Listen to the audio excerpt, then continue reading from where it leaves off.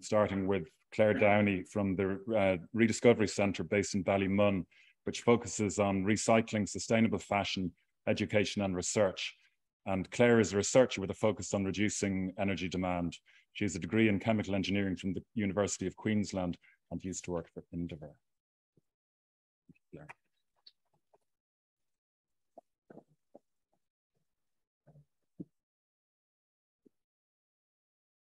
Great, thank you very much to Tommy Simpson and John Gormley for the invitation to speak. I'm very pleased to be here to represent the Rediscovery Centre as the National Centre for Circular Economy, also as a board member of Green Foundation Ireland, and to be part of the conversation about this really far-reaching report. So I'd like to make the connection quickly between the circular economy and reducing energy demand.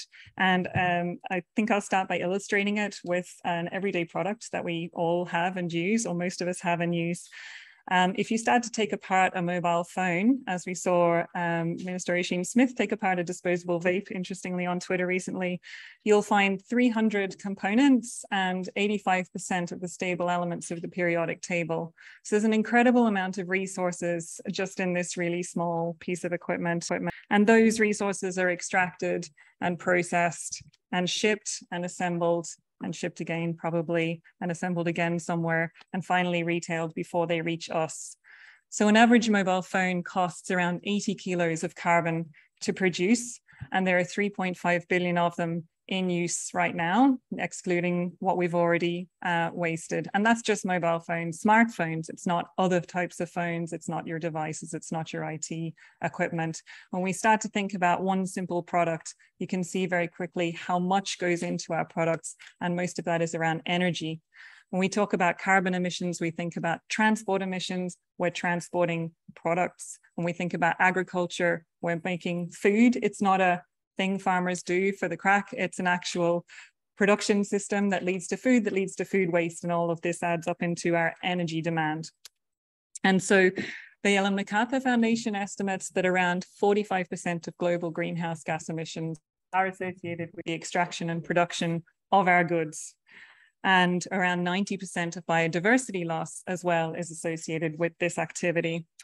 So we absolutely need to talk about energy demand and reducing energy demand by reducing our consumption. And in Ireland, we have some statistics from Eurostat about what we're consuming here, and they are quite surprising. Our consumption footprint, which measures the impact of the goods that we use here, that we import, the energy imported through the products we use, is the second highest in Europe.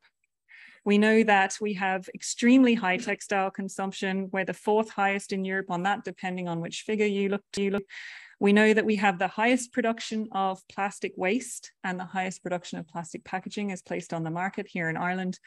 We're not exactly sure why that is. Perhaps it's the type of statistics we're declaring, but I think it tells a story about our habits and our consumption patterns here that we absolutely need to address.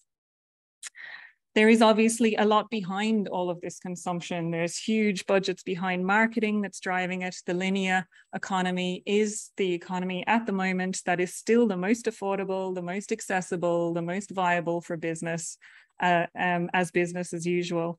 And we are locked into this system at the moment. We know there are lots of other benefits to circular economy, not just environmental, of course. There's community resilience. We saw that through the pandemic. There's skills, there's jobs and well-being. So we need to make a shift urgently to this more circular economy and keep our products in circulation and reduce demand for new products where the energy inputs are. We have seen a lot of change in Ireland recently. We've seen huge shift in policy. We have a new minister for circular economy.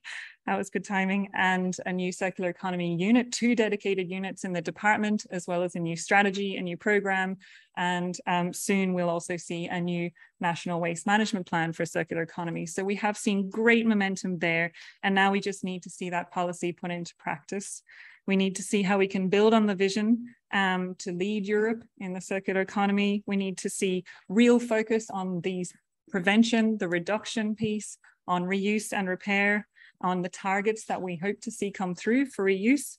And we need to see all the different ways we can make it as easy, as accessible, and as affordable and viable to be more circular. One area I just wanted to mention in particular that we're very involved in at the Rediscovery Centre is in communications and behavioural change. And I know communications is only a small part of the picture, but we do think it's really important. We have done a survey recently that found only 25% of people understand the term circular economy. I know there was a discussion earlier about language and use of language, and we absolutely need to see how do we describe this better and communicate it better. And also, how do we engage citizens in this journey? How do we do more, for example, participatory decision-making, which I know is in the report as well. And we've done a little bit of work in that area recently with the Food Waste Roadmap, trying to involve people in how we design our policies and how it impacts them. So I think, I suppose in terms of the recommendations in the report, I thought it was really interesting that the same recommendations applicable very much to energy, transport, energy consumption also very much apply to circular economy. So how do we avoid excess consumption? That's the very basic principle of circular economy. How do we repurpose and share and keep our goods in circulation for as long as possible? And how do we supplement existing products with better designed products that will last for longer, that can be repaired? And I think all of those, as I said, absolutely align with the circular economy principles. So those are my reflections on the report, and I hope that helps to stimulate some further discussion. Thank you.